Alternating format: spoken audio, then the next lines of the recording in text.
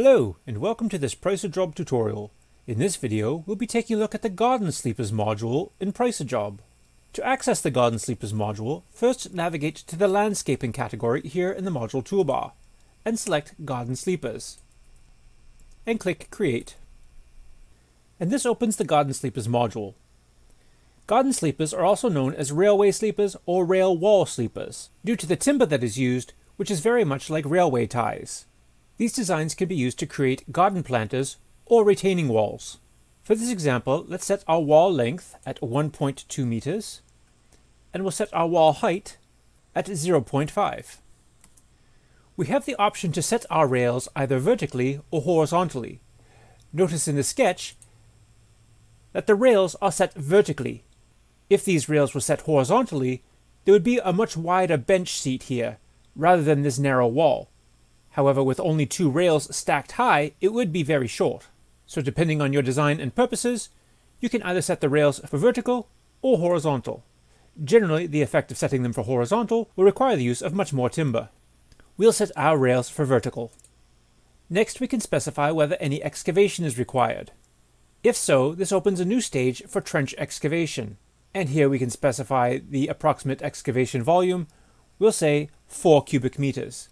And Price-A-Job adds a new stage to our estimate here for trench excavation, with the labor for the excavation by hand assigned to a ground worker. If we choose, we can switch from hand excavation to machine, and Price-A-Job gives us the option to select the machine for the excavation. In this case, a 1.5 ton excavator is recommended. We also have cog settings here, which we can use to adjust the productivity in cubic meters per hour. We can set the delivery and collection cost, and the fuel consumption per hour.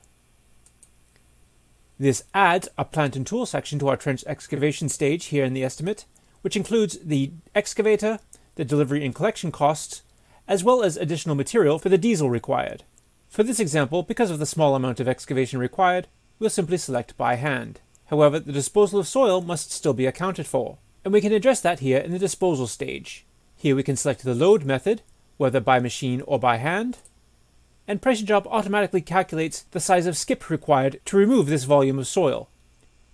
In this example, an 8-yard skip would be required. Note that we'll only require 80% of an 8-yard skip, and if this were to be combined with any other modules with disposal, this skip would share duties. However, if this is the only module that requires disposal, we can round this up to one whole number.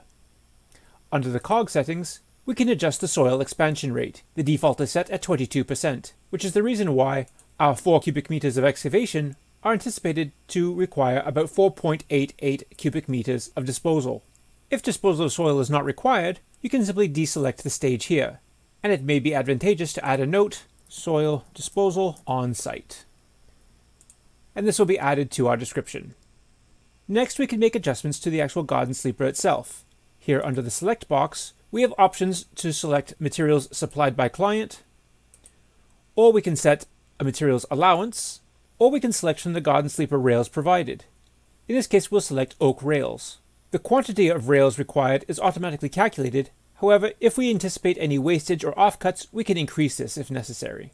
We can also click the accessories box here to open the Price-A-Job library, and this opens various categories of garden sleeper accessories, including additional garden sleepers, timberlok screws, nails, landscaping fabrics, hardcore, topsoil, shop sand, and screws. For this example, let's select some timberlok screws.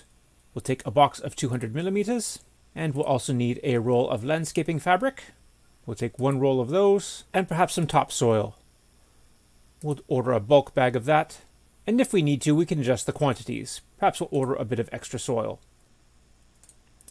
Next, we'll take a look at the decorating stage. Here we can specify which sides of the rail are to be decorated, either one long side, the short side, both long sides, both short sides, one long and one short, two long and one short, one long and two short, or all sides. In this case, we'll be thorough and we'll decorate all sides. Price-A-Job calculates the total area at 2.88 square meters. Then we can specify the type of paint we'll be using, either gloss, oil, woodstain, or varnish. We'll be using a woodstain.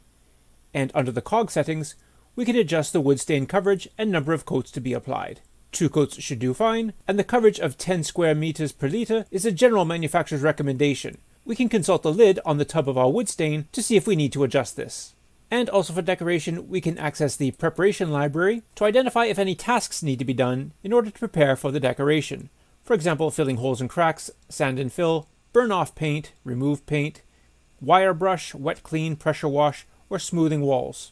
We also have categories here for fillers, adhesives, sealants, primers and undercoats, gloss paints, wood stain, wood oil, and varnish.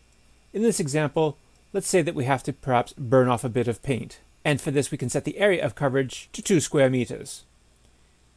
And this is added to our estimate under the decorating stage. Here we have the labor to burn off the paint. If multiple garden sleepers are required to be built, we can simply go to this module here in the sidebar and duplicate this one and retitle the second sleeper to help identify it, adjust our measurements as necessary, and make any other changes that may be required.